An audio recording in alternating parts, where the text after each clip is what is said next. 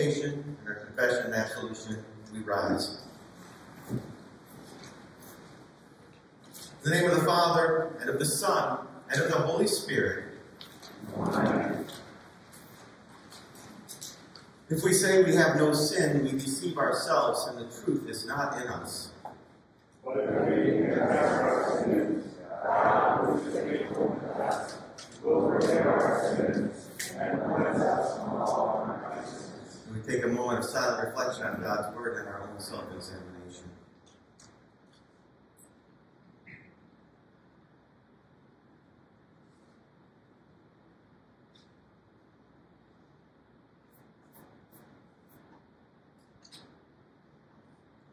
Let us then confess our sins to God, our Father.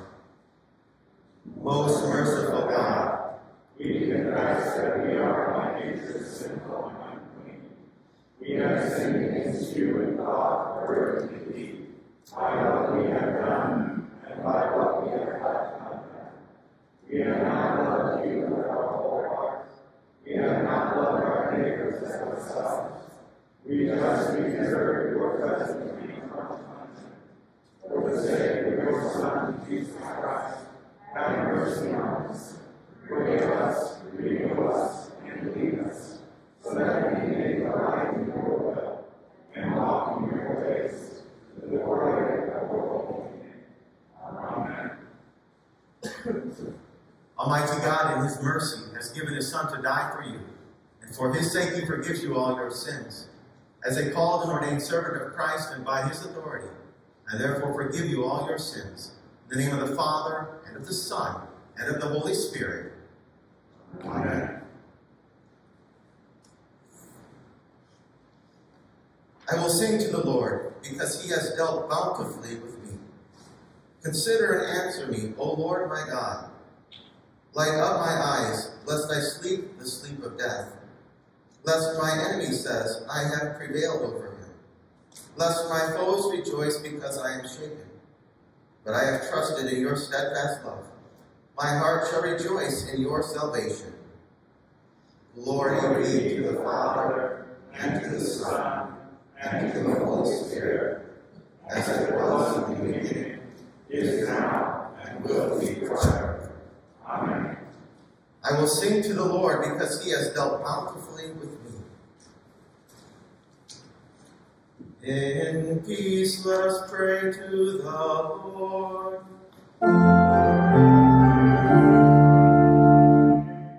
For the peace from above and for our salvation, let us pray to the Lord.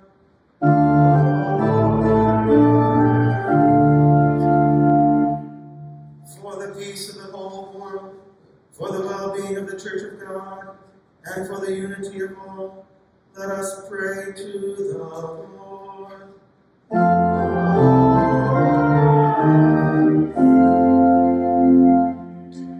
For this holy house and for all who offer here their worship and praise, let us pray to the Lord.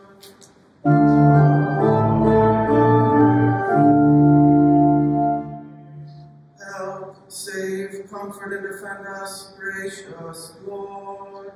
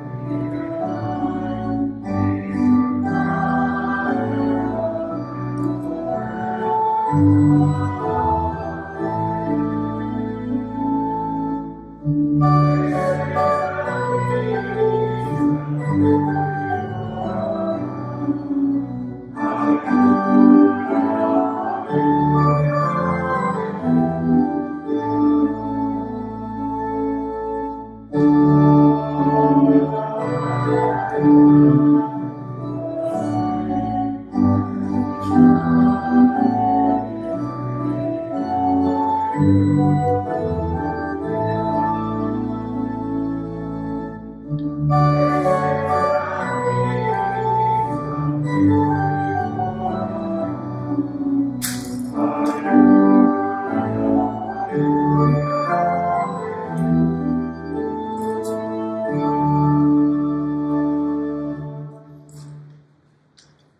Lord be with you.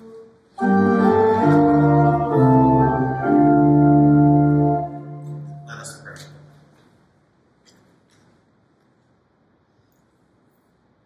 O Lord, keep your family, the church, continually in the true faith, that relying on the hope of your heavenly grace, we may ever be defended by your mighty power. Through Jesus Christ, your Son, our Lord, who lives and reigns with you in the Holy Spirit, one God, now and forever.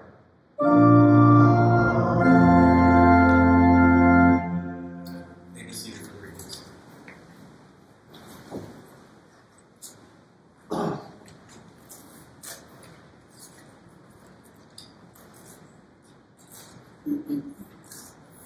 Our Old Testament reading for the fifth Sunday after the Epiphany is taken from Isaiah chapter 40, beginning at verse 20.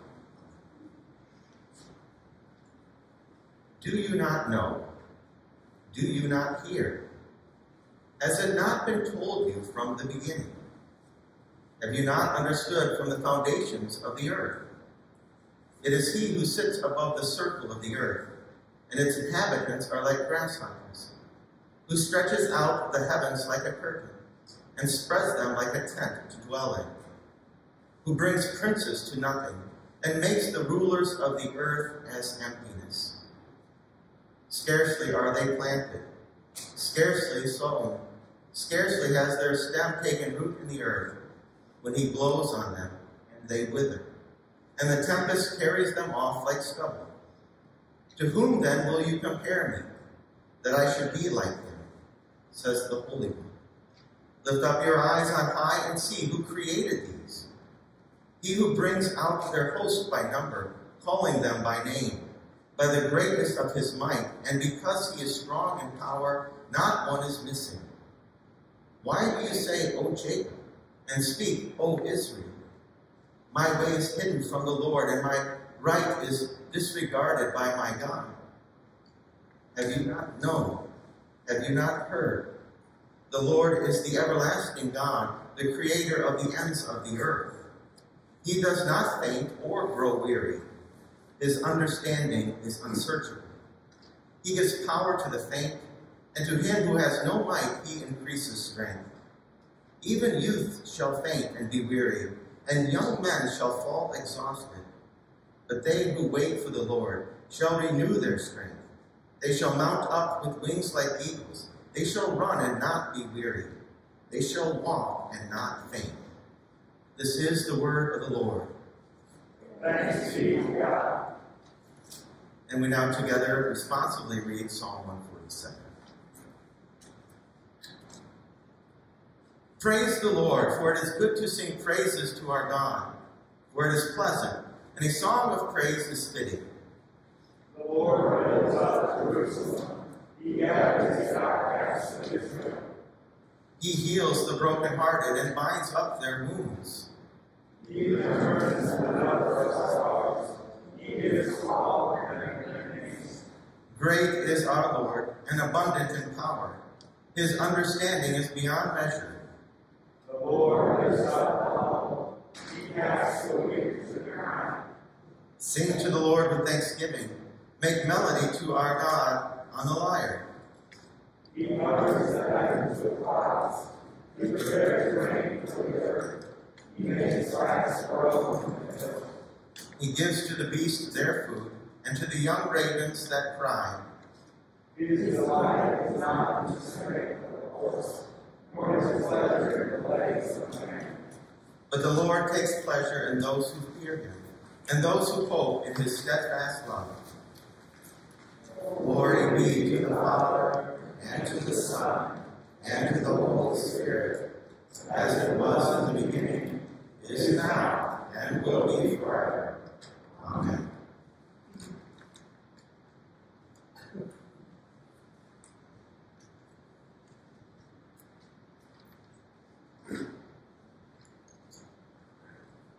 epistle reading comes from Paul's first letter to the Corinthians, chapter 9.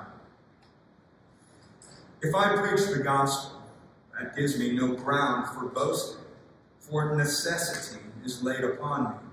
Woe to me if I do not preach the gospel. For if I do this of my own will, I have a reward, but not of my own will, for I am still entrusted with the stewardship. What then is my reward? That in my preaching I may present the gospel free of charge, so as not to make full use of my right in the gospel. For though I am free from all, I have made myself a servant to all, that I might win more of them. To the Jews I became as a Jew, in order to win Jews. To those under the law I became as one under the law, though not myself being under the law, that I might win those under the law. To those outside the law I became as one outside the law, not being outside the law of God, but under the law of Christ, that I might win those outside the law.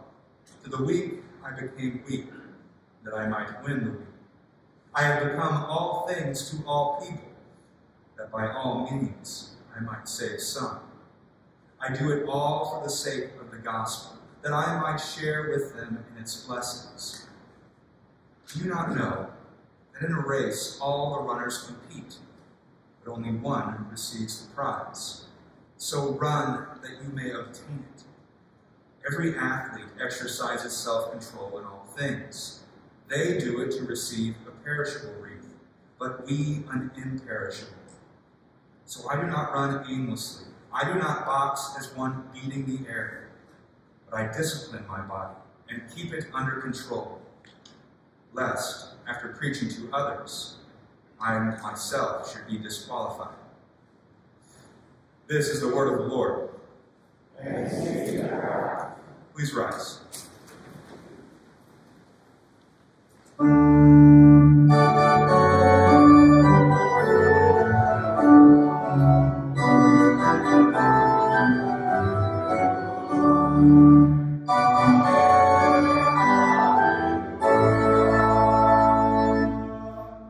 The Holy Gospel according to St. Mark, the first chapter.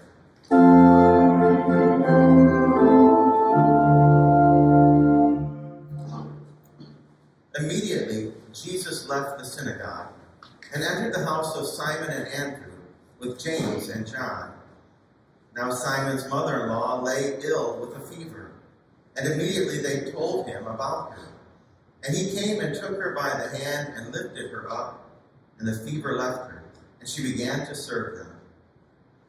That evening at sundown, they brought to him all who were sick or oppressed by demons. And the whole city was gathered together at the door. And he healed many who were sick with various diseases and cast out many demons. And he would not permit the demons to speak, because they knew him. And rising very early in the morning, while it was still dark, he departed and went out to a desolate place, and there he prayed. And Simon and those who were with him searched for him, and they found him and said to him, "Everyone is looking for you." And he said to them, "Let us go on to the next towns, that I may preach there also, for that is why I came out." And he went throughout all Galilee, preaching in their synagogues and casting out demons. This is the gospel of our Lord.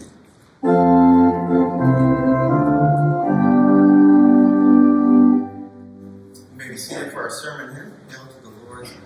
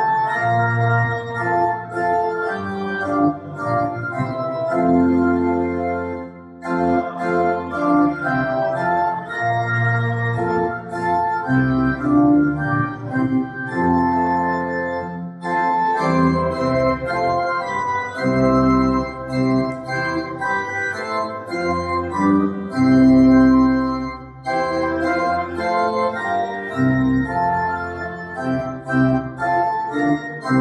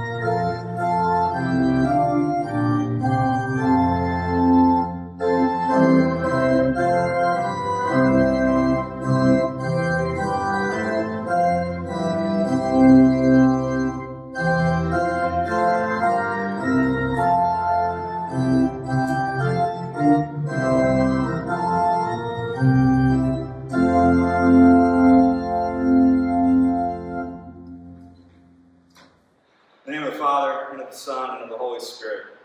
Amen. Today is a special Sunday. And you're probably preparing yourself for me to say it's a special Sunday of some so-and-so saint from the 4th century that you don't know about and frankly don't care about. But today is a special Sunday for a reason you all know. Today is Super Bowl Sunday. Super Bowl Sunday, where we get to watch the Chiefs take on Tom Brady. Super Bowl 55 between the Kansas City Chiefs and the Tampa Bay Buccaneers. Anyway, I suspect that most of you will be like me, and after today, you'll go home, prepare your meal, and spend the afternoon with friends and family watching the game. Watching and waiting to see which team will get to lift up the Lombardi Trophy, which team gets to take home the prize back to their city. And competitions like this are pretty familiar to us. We live in a sports world and we're used to these big moments. Or how many of us can forget 2019, watching the Blues, worst in the league, climb back to be the best. And that moment in Boston, watching Pietrangelo hoist up the Stanley Cup for the first time. What a moment. Or thinking back further, back to 2011, Game 6 of the World Series. Down to the last out, the last pitch for the second time in that game, David Freese knocks that home run, and Joe Buck screaming over there, "We will see you tomorrow night." Man, what a moment. What a great moment to watch, that winning it all moment. And on I could go with these moments. And you probably have your own, your favorite pro sport, your favorite college sport, your favorite maybe even when you were in high school when you played. Your favorite sports moment when you or your team won it all and got the prize. That's a powerful image, an image that we're familiar with. It was also an image that was powerful and was familiar to Paul. And he uses it today at the end of our reading from 1 Corinthians. This image of the runner running the race, winning the prize. He uses this image to show the Corinthians, to show you what the Christian life is like. The Christian life is a race, one focused on the finish line, eyes focused on the prize of eternal life, waiting there with Christ Jesus. And focusing on that prize, that informs the rest of our life. It informs how we run the race, where you're headed, and how to get there. And now it's up for you to prepare to run that race. And again, Christian life is not so different from these sporting metaphors. It's not so different from basketball. If you want to be good at basketball, you can't just start working on your jump shot right away. You have to run suicides till you fall over.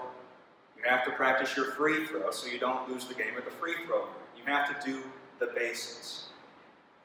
The musician can't just stand up and play the most amazing solo. They have to practice their scales. They have to practice their etudes. The runner can't win a foot race if they don't know how to walk. They have to learn the basics first. If you want to win, you have to practice. No one's born a champion. No one's born a master. No one wakes up with the prize in their hand. It doesn't happen. Perhaps they have to work for it. They have to practice. And so, what does that look like in the Christian life? What is the daily drill that you have to do? What is the daily exercise that you do to prepare to run the race? There's a lot of correct answers to that question.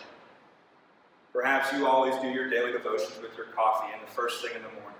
Perhaps you gather as a family after the table is cleared and then you read God's Word. Perhaps you pray with your children before they go to sleep at night. Great, great answers. Great things that you do daily. There are two things that should always be here. If you're truly keeping your eyes on the prize, trying to run excellently, your daily drill has to be exactly that. Daily. No runner with their eyes on the finish line practices running or jogs maybe 2 out of the 7 days of the week.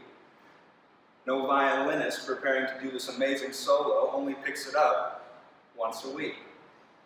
Whoever wins the Super Bowl today hasn't had a 2-week break where they haven't thought about football. It's a daily exercise. And it's the same for you. You too have to practice your faith on the daily. It's what everyone does who wants a prize. It's what you do. You who want to finish the race and receive the prize from Jesus Christ himself. And there it is again. In your daily drill, it has to be focused on the prize. Focused on the finish line. Focused on Jesus Christ. Daily reminding yourselves what the point of all this is. Every single day, reminding yourself where the finish line is, what the prize is. And daily, day after day, you get built up a little closer to the prize. But eventually, you'll get tired of just the fundamentals, just the basics. Eventually, the basketball player gets tired of running and shooting free throws. Eventually, the musician gets tired of practicing the scales and practicing etudes. Eventually, the runner needs to shave seconds off their time. But the daily drill doesn't really do that much for that. You need some help to get there. You need some help to get better. You need a trainer and a place to go. And so do you. You need a special someone, a trainer, and a special place to train yourself for the race. The basketball player has the gym and a coach. The musician, a practice room, a teacher. The runner, the track, and their coach. And so do you. This may not be a gym, but it serves a very similar purpose. Here in the church, you come to get training, to get very directed in what you're doing and how you're going to run the race. And you need it. Because, just like any sport player, if you don't get training, if you don't have someone watching, you will develop bad habits. Your technique will be off, something will happen, and you'll never notice it because you won't see it. You need to come here with other people who are training, going to run the same race you are, and see what you are doing. Get some help. Come here, hear the word, get some help. And you have called someone to do that for you. You have a trainer and your pastor. Someone you have called, God has placed here to help you train for this race. Train to run it as excellently, as well as you can. So again, after your daily drill, come to get that special training so that you can run the race excellently. Here, in this place, where you are strengthened and helped. But what's the point? Well, the finish line is far away, closer for some of us maybe than others, but it's still a long ways off. What is the point? How do you know if you're running the race well?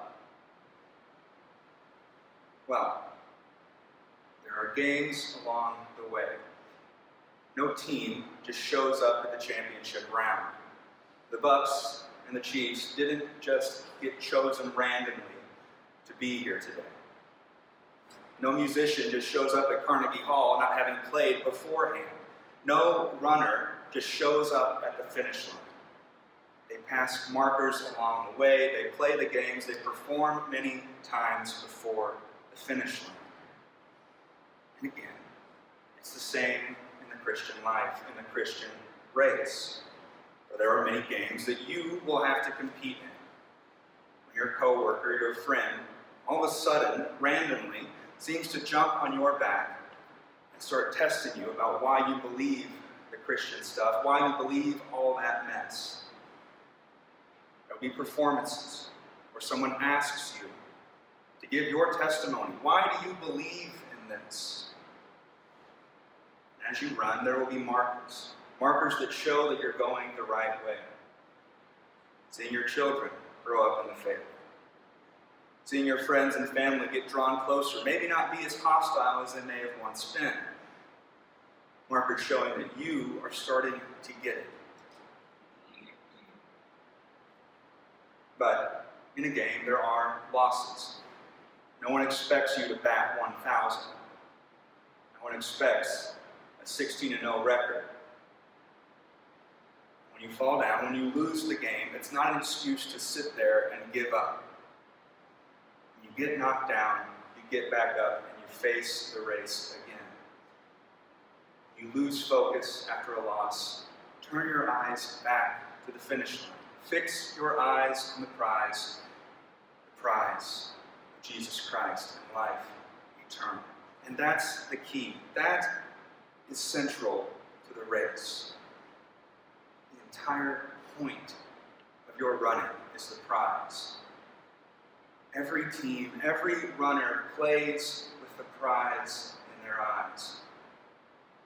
You are not running for that winner's wreath. You're not even running for a gleaming chunk of metal to lift over your head. You're not playing for some worldly trophy. You are running for a prize which never wilts, never rusts, a prize which will never pass away. When you look, the prize stands at the finish line, gleaming and shining just like those trophies. The prize stands looking at you with his eyes focused on you, waiting for you to get there. Jesus is the prize at the end of the race, the one who has already run it, the one who has already won the prize of eternal life for himself. But now he wants to share that prize with you, a prize which will be yours forever. And so run the race of life, walk the Christian life. Do it all with your eyes constantly fixed on the prize of eternal life. And run like you have your eyes focused there on the prize. Daily fix your eyes on Jesus. Get a daily drill that you and your family will do. Act like competitors who have their eyes focused on a prize. Get help from the other runners, the other Christians that you have here, from your trainer, your pastor. Go to the gym, the church, the Bible study, the Sunday school. Get training, get help. We all need it so that we can run better. Play the games. Perform when asked and catch the markers as you run past them. Celebrate the victories. Mourn the losses, but get back up. Focus your eyes once again on the prize. The prize which you press on towards. The prize that is waiting for you at the finish line. The prize of eternal life in Jesus Christ. And actually, that's where the amen is on my script here, but I want to add something else to that. Reading through this, it would sound like there is a demand for that 16-0, bat 1,000, that perfect score, no mistakes. And that is the demand that God puts for you. But it's not what Paul, Jesus, what I expect. It's not possible. This side of heaven, this side of Christ's return, it ain't going to happen. You're not going to bat 1,000. You're not going to win every single game. But there is the expectation of excellence. The expectation that you will run, practice, prepare as you can. That is the expectation that Paul is laying out. The expectation that I am laying out. The expectation that you should have for yourselves. Expect excellence. That when you get called at the finish line, they ask, what about those losses? What about those knockdowns? What about those failures, those mistakes you made along the way? You can say, yes, they were there. But I ran excellently. I pushed onwards. I never lost focus on Jesus Christ, who was waiting for me at the end. So again, I encourage you, run the race excellently. Push onwards toward the goal of eternal life in Jesus Christ. Amen. May the grace of God, the love of our Lord Jesus Christ, and the fellowship of the Holy Spirit be with you all. Amen. We rise now as we confess that faith together according to the word of the Gospel. I believe in God the Father Almighty, maker of heaven and earth, and in Jesus Christ, his only Son, our Lord, who was conceived by the Holy Spirit, born of the Virgin Mary, suffered Pontius Pilate, was crucified by our Spirit, descended to hell, third day rose again, he ascended to heaven, sits at the right hand of God the Father, and then shall come to judge the living and the dead. I believe in the Holy Spirit, the Holy Christian Church, the new saints, the forgiveness of sins, the resurrection of the body, and life everlasting. In our prayers today, we have a couple of divisions. The first one is a prayer for Josh Meyer, who has contracted COVID. So he and his family are going to be quarantined. But also for Terry Burnell family, as Terry has passed away this Saturday, and he will be receiving his funeral on Monday. So we'll get back to that.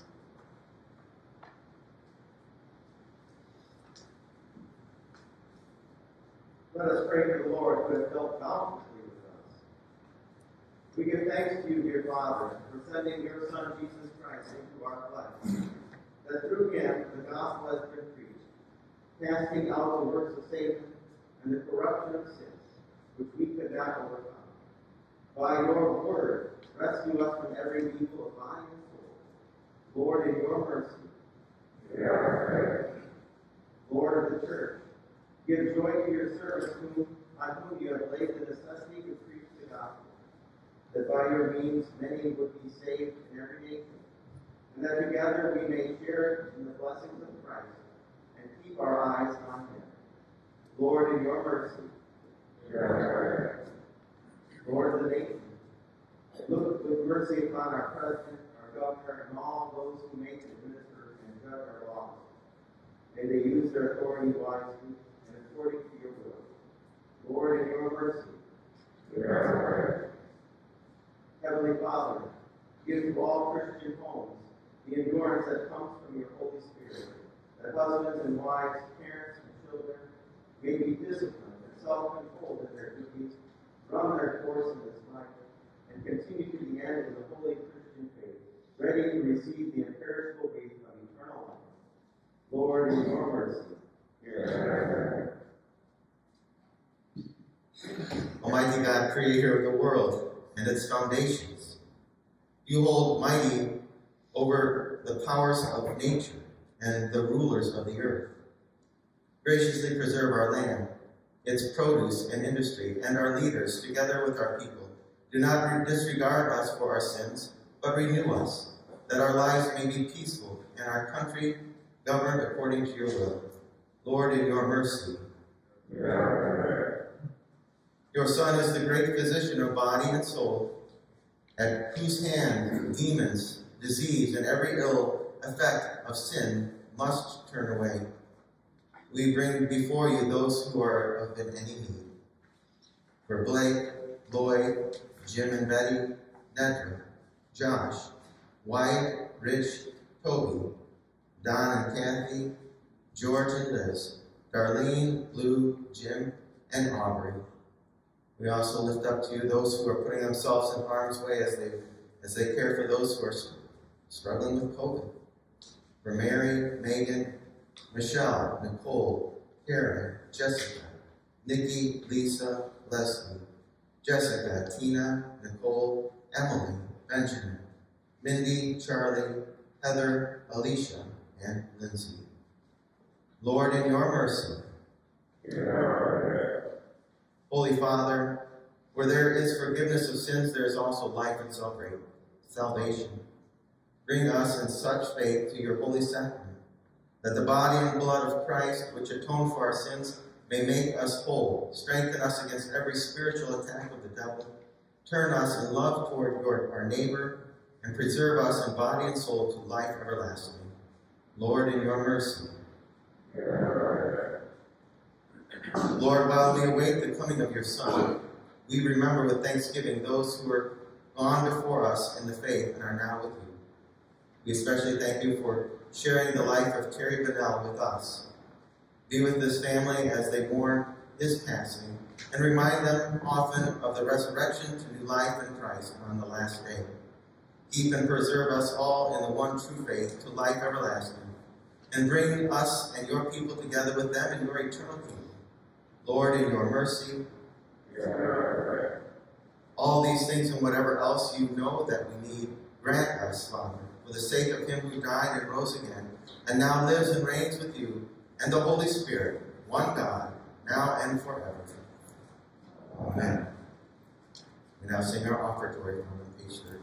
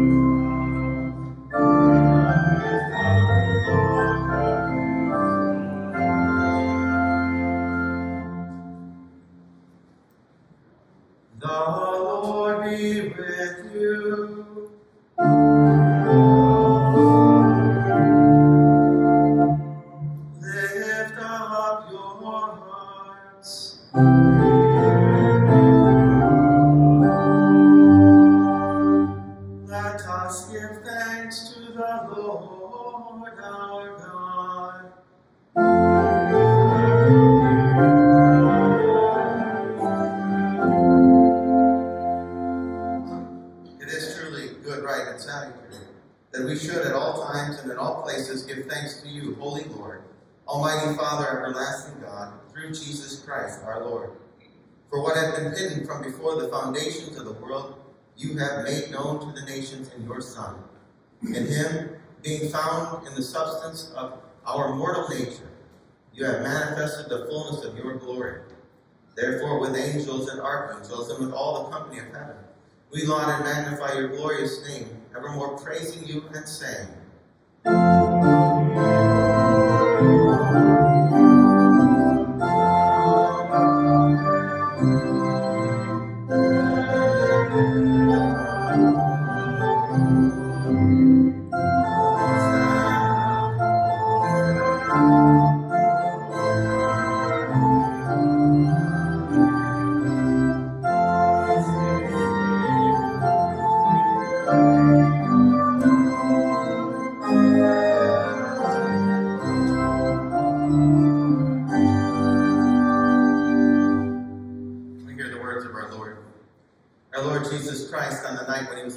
took bread, and when he had given thanks, he broke it and gave it to the disciples and said, "Take, eat. This is my body, which is given for you. This do in remembrance of me." In the same way also he took the cup after supper. And when he had given thanks, he gave it to them, saying, "Drink of it, all of you. This cup is the New Testament in my blood, which is shed for you for the forgiveness of sins. This do as often as you drink it, in remembrance of me." As often as we eat this bread and drink this cup, we proclaim the Lord's death until he comes. Amen. We pray. Our Father, who art in heaven, Hallowed be thy name. Thy kingdom come, thy will be done, on earth as it is in heaven.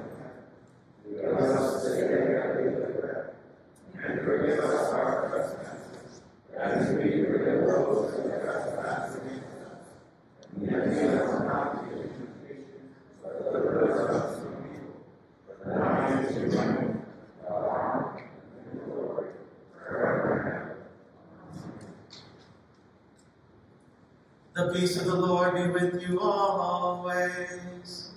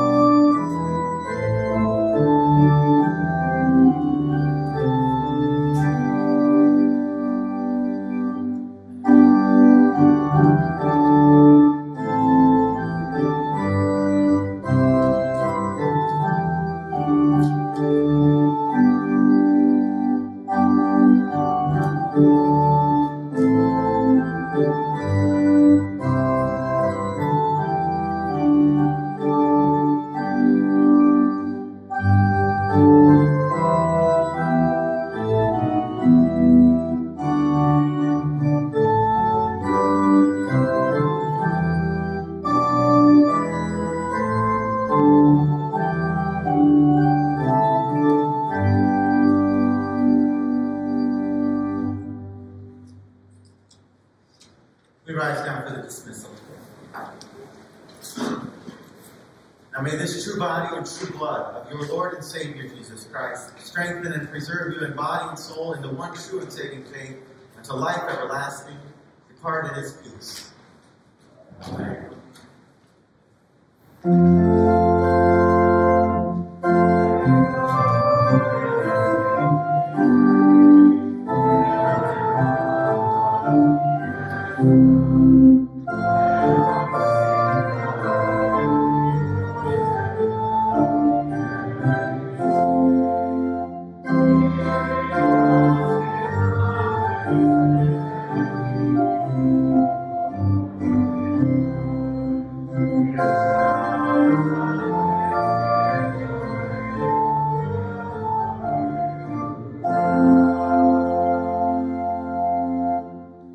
Let us pray.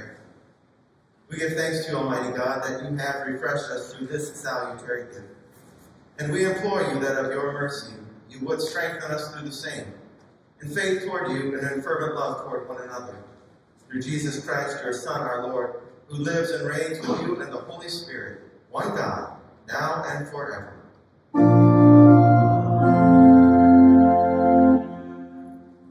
Receive this meditation. The Lord bless you and keep you.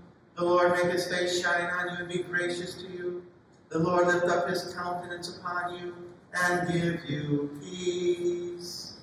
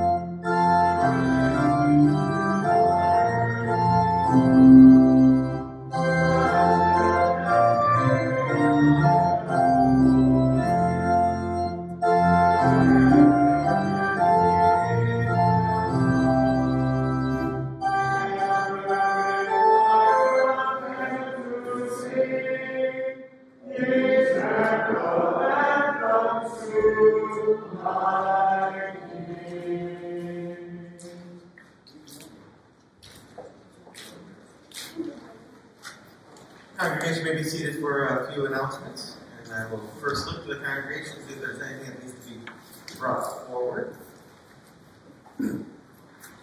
All right, there are a couple announcements that I want to bring to your attention. There are a lot of them, so I will actually just point you to page 23. But if you look at page 24, we have 3 new couples that are joining the church. They're mostly late attenders or Wednesday attender.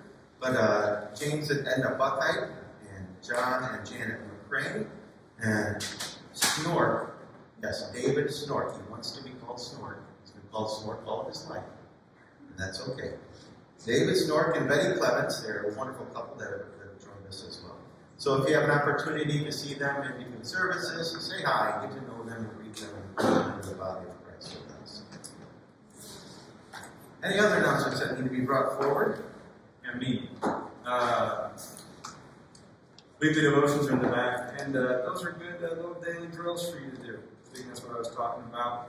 If you're wondering to know a little bit more about the prize that stands at the end, Jesus Christ, today, this week it moves from God the Father to God the Son, Jesus Christ. So, I would encourage you to do that and pick those up. They'll be handed to you on your way out. That's all I have. I do have one more, and that is, I just noticed here, next week, 214 Valentine's Day goodies from the Swim LW Melt Group. That's on page 26. You can buy, you can bring, you can do all kinds of things there with that. So I pray your blessings upon LW Melt to receive those gifts. All right, if there are no other announcements, go in peace and serve the Lord. Thanks be to God.